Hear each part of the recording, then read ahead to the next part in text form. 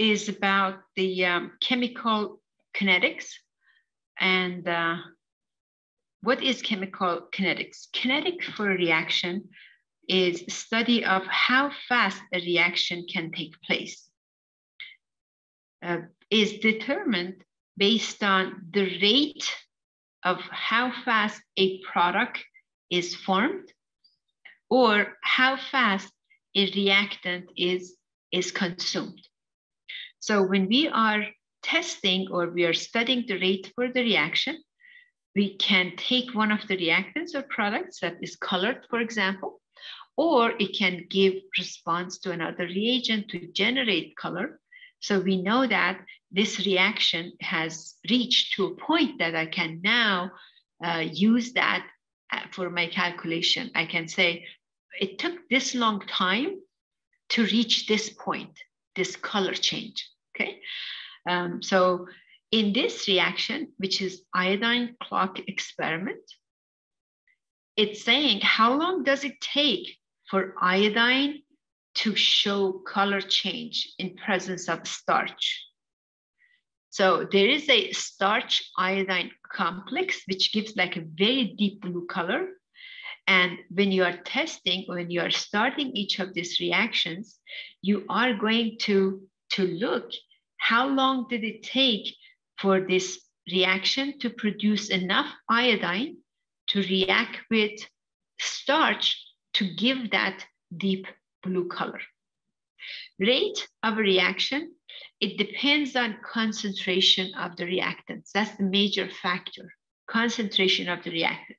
If I use very high concentration of potassium iodate, this reaction is going to go faster because as I increase the concentration, the rate is going to increase unless we have one type of reaction that is known as zero order. If it's a zero order, that means the rate of the reaction is independent from the concentration of that reactant. But the chemicals or the reaction that we picked here, I picked here the concentration of both reactant affects the rate of the reaction.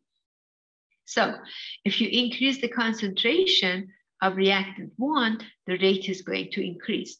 If we increase the concentration of reactant 2, the rate of the reaction would increase. What does it mean? The rate is like how fast this reaction is taking place, going from destination A to B. How fast would you get there? If you're going from point A to point B, the faster you go, less time it would take for you to get there. So if it takes less time for iodine to form, that means this reaction is faster. So the higher the rate, that means the faster the reaction. It produced like quickly. It took less time. Less time it takes, that means faster reaction. We also, that's one thing I want you to know about rate of the reaction. And it can be calculated based on change in concentration of a product or a reactant, which in this case is the product, over the time. Now, for all trials, we will do like 5 or 6 different trials. For all of these trials, we are going to say, we're going to have enough iodine to see the blue color. So that kind of is going to give like consistent or the same concentration for the iodine.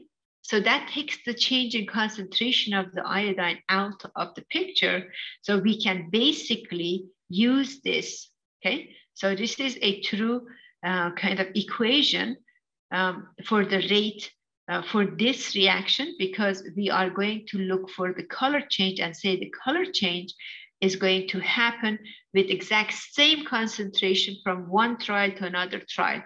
So since the concentration of iodine is going to change in concentration of the iodine is going to be fixed from one trial to another trial to see the blue color. So we are eliminating that factor and we are just using 1 over number of seconds to the color change. So we can calculate the rate. Rate law, a general rate law is written as rate equals This is the rate constant, K value, concentration of reactant A. So if I have reactant A plus B, that is gives C plus D, and concentration of A to the power of lowercase a, concentration of B to the power of B. This is the general rate law. So if my reactants are potassium iodate, the rate law is going to be K, concentration of iodate and concentration of the sulfurous acid. Potassium doesn't react. Basically, the iodate is the one that is reacting. You could, however, you could use potassium iodate, but we don't want to get confused with the 2K here, K and then K. So iodate ion, and then we have the sulfurous acid. Reactant A, reactant B. The exponents, these are the exponents. What are those exponents? They show the order of this rate. What is the order of this reactant in the rate law? What is the order? And what does it mean if X is 1? What does it mean if X is 0? Okay. If X is 0, it means that it's going to be 0 order with respect to compound A, or the first reactant. Means that if you raise anything to any number to the power of 0 is going to be equal to 1, right? Any number to the raised to the power of 0 is going to be equal to 1. So if you double the concentration, because it's going to be raised to the power of 0, is not going to affect the rate of the reaction. So if the X equals 0, that means independent from concentration of A is not going to, change in concentration will not affect change in rate. What does it mean if it's X equals 1? Because it's exponent. If it's exponent, if X is 1, so 2 to the power of 2, 1 equals 2. That means if you double the concentration of the reactant, the rate is going to be doubled. So it's the 1-to-1 ratio. You double the concentration, the rate is going to be doubled. If you triple the concentration, the rate is going to be tripled. So again, the ratio is 1-to-1 ratio. What about Y? If Y is 1, that means if you double the concentration of H2SO3, sulfurous acid, the rate is going to be doubled. If X is 2, what does it mean? If X is 2, that means the order of this reaction with respect to concentration of first reactant is 2. That means if you double the concentration, the rate is going to be quadrupled. So if it's second order, that's what it means. The effect is much higher.